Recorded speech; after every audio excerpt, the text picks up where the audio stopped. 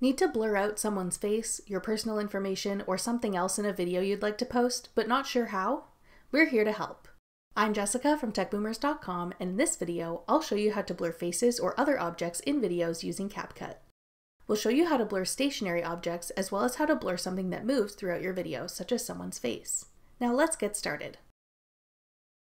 To follow this tutorial, you'll need the CapCut app. You can download it for free from the App Store. To start, tap New Project. Now import the video you want to use for your project. If the thing you want to blur is visible throughout the entire video, select your video and tap Copy. If you only need to blur something in part of your video, find the portion of your video where you need to blur something out, and split your video at the beginning and end of that clip.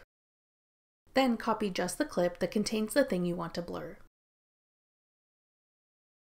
Now that you've duplicated the video where you need to blur something out, tap the first one and select Overlay. Now tap Effects. Select Video Effects. Tap Basic. Now select Blur. Tap the check mark on the right. Line up the effect with the part of your video you want to blur. Tap Object.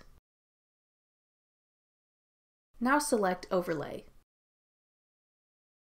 This will apply the blur effect only to the overlay clip. Of course, we don't want to blur the whole video, just a small piece of it. That's where the masking tool comes in. Tap Overlay. Select your overlay clip. Now tap Mask. Select the shape you want to use for your mask. This will make it so the blur effect only appears in that shape. I'm choosing circle, but you can use rectangle, heart, or whatever you like. Now you can drag the mask to the part of the video you want to blur, and adjust the mask size by dragging the edges to make it larger or smaller. Tap the check mark in the bottom right corner when you're done.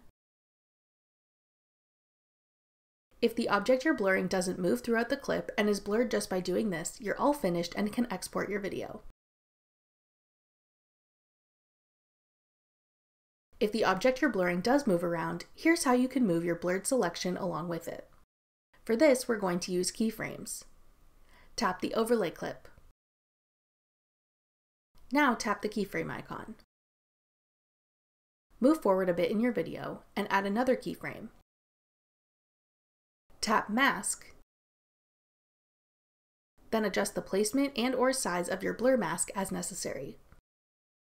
Continue doing this, adding keyframes and adjusting the placement of your blur mask for each keyframe throughout the whole clip. Tap Play to check over what your video looks like to make sure the blurring is all properly done. When you're happy with your video, tap the export icon in the top right corner to save it to your device.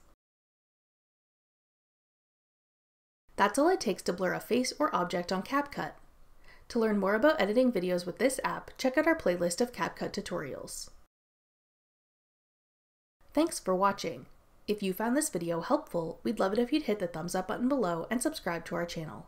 We put out great new tech tutorials like this one every week.